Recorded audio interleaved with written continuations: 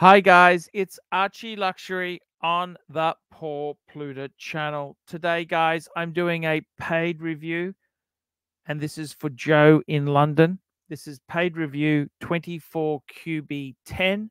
Quick wrist watch. Check. What am I wearing? I'm wearing two-tone bluesy, two-tone Rolex Submariner. This is steel and gold, yellow gold, 18 karat. This is the two-tone bluesy. This is the 40 mil, 40 mil. It's got the gold writing. Absolutely love my bluesy. Guys, let's run the intro and then let's do this review for Joe in London.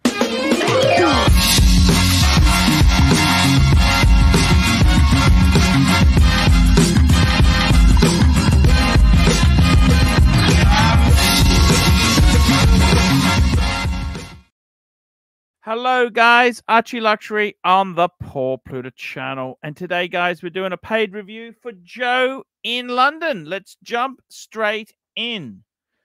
This is paid review 24QB10. Hi Archie, I've been watching your channel for 5 years and thought now was a good time to ask for a review. I'm not precious and more than happy for you to be ultra critical of my choices. I am not, I am doing this for entertainment purposes and love the watches I have. I am not looking to expand much beyond this. Famous last words. I've been collecting since 2019 and bought and sold a few watches, e.g. a Rolex Explorer 1 214270 and a Rolex Datejust Mint fluted motif dial 41 mil. These watches, no, fuck. Why would he get rid of those? Those are winner, chicken fucking dinner. These watches never worked for me long term, so after having bought them new and owned them for a while, I sold them on at a very good time to do so. Yes, market completely changed. Different market now, buddy.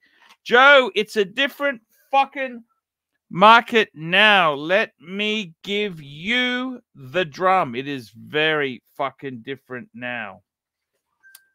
Let's go through the watches. You can see them on the screen. Number one, he's got a Seamaster 2022. I bought this via the grey market at 32.50 Great British Pounds, 3,250 GBP. Excellent condition back in March. I since bought the deployant clasp and band from Omega for over $500, 500 pounds. Very pricey, but a must for me versus pin buckle it came with. I use this as an everyday beater and love the look and feel of it. I think this is a holiday watch and so robust. The rubber and clasp is so comfortable, and it is amazing. It is amazing value versus a Submariner. I'd agree, but the Submariners, one thing about the Mariners is they hold their value. They do hold. So, yeah, I get it. Okay. Oh, this guy's got no Rolex. He's got no Rolex. Fuck. Number two, we've got an Omega Speedmaster Hesselite on the new class 2024. I bought this via the grey at 4,750 Great British Pounds. It had been worn once and was just a couple of months old. I had been eyeing this up since the new release and finally pulled the trigger in May. It needs no introduction. It's an all-time classic, and Hesselite works so well aesthetically. Again, I view this as crazy value versus the Daytona. Yeah, I agree. It is crazy value. But it is. It is crazy value. I agree. You got me. You're right. It's so comfortable and just a joy. I think the prices came down a bit since the white dial came out. It doesn't do anything for me in white, as the dial in some shades looks washed out with less. Look, I like the white. I think the white is beautiful. Yeah. Yeah. I got to tell you, yeah. I got to tell you, it's fair point. The Speedy is a amazing piece. The Speedy is good. Speedy is very good. Like Speedy. I think that's a nice those two pieces, the Seamaster and the Speedy, are a nice Omega pair.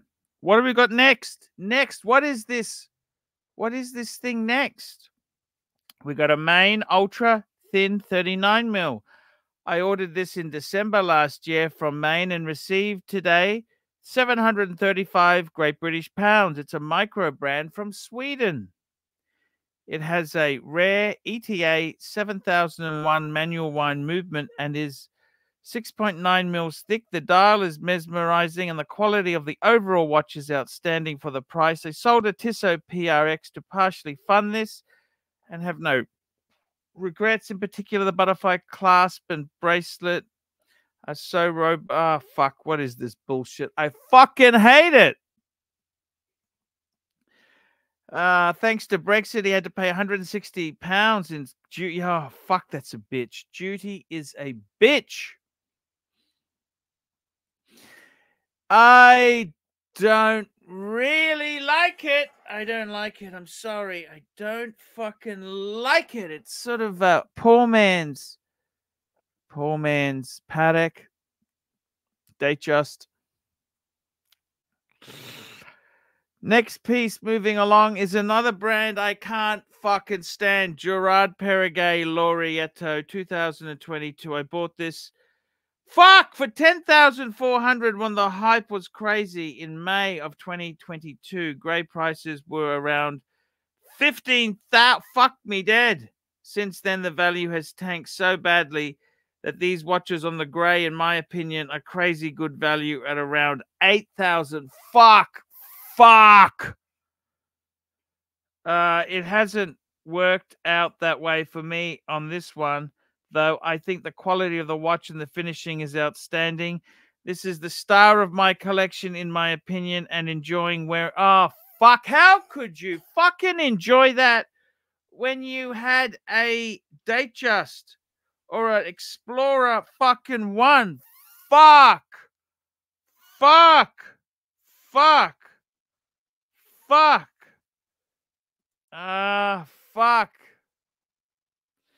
And finally, number 5, Baltic HMS 002 Silver 2023, 400 Great British pounds. I bought this new from the store in London.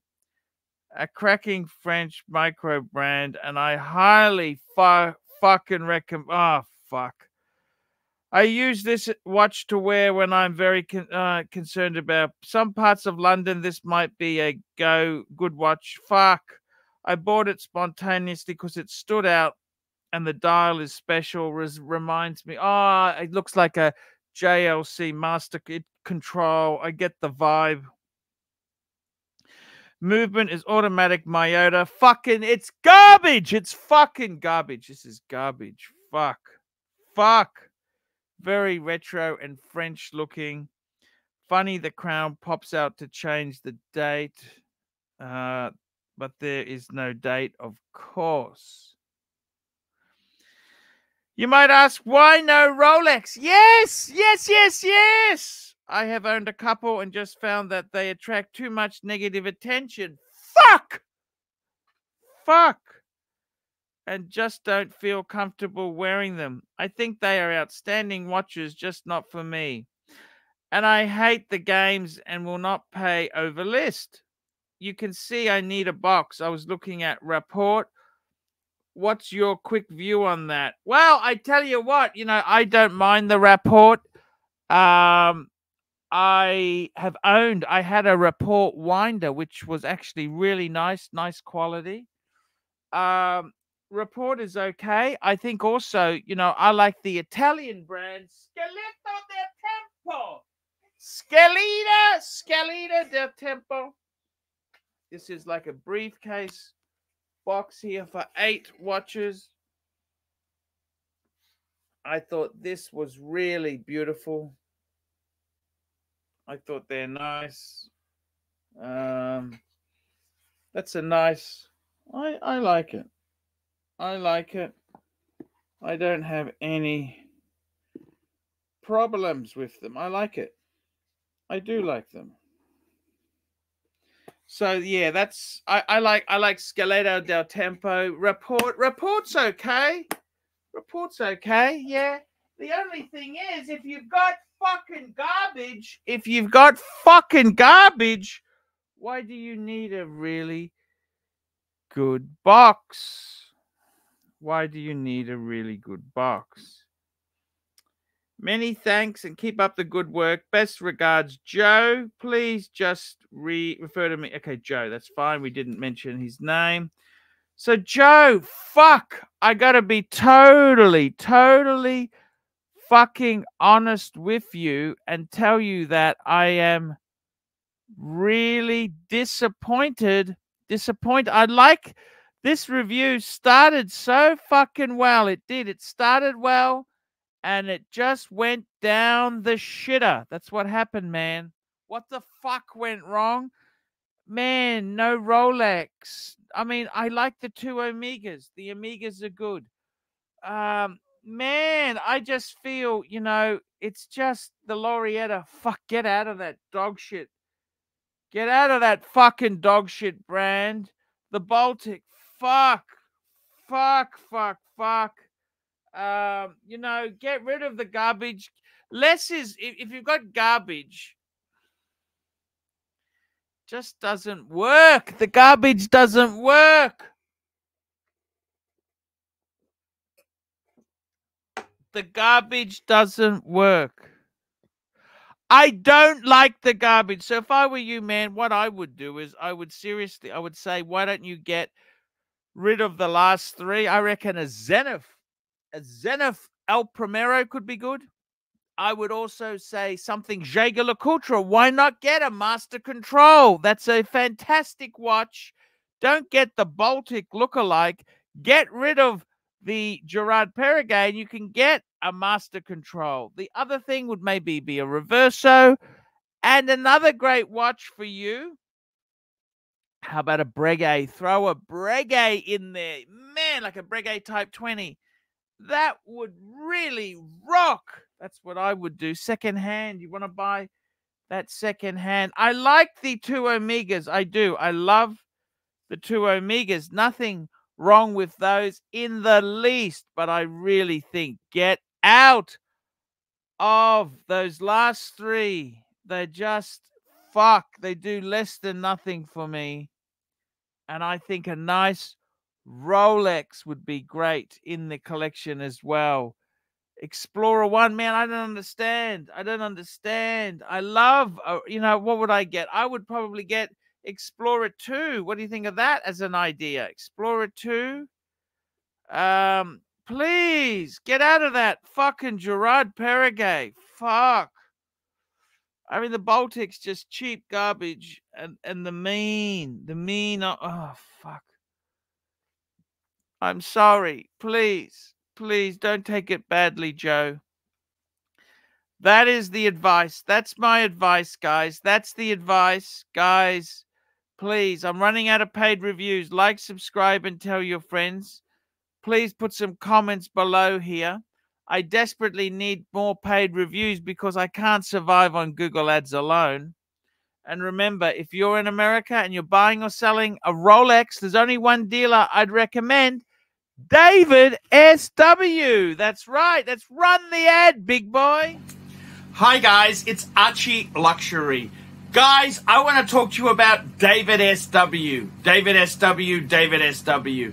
Guys, if you are in America, if you are looking for a Rolex watch of your dreams, in fact, if you're looking for a contemporary modern wristwatch, I strongly advise you to look at David SW.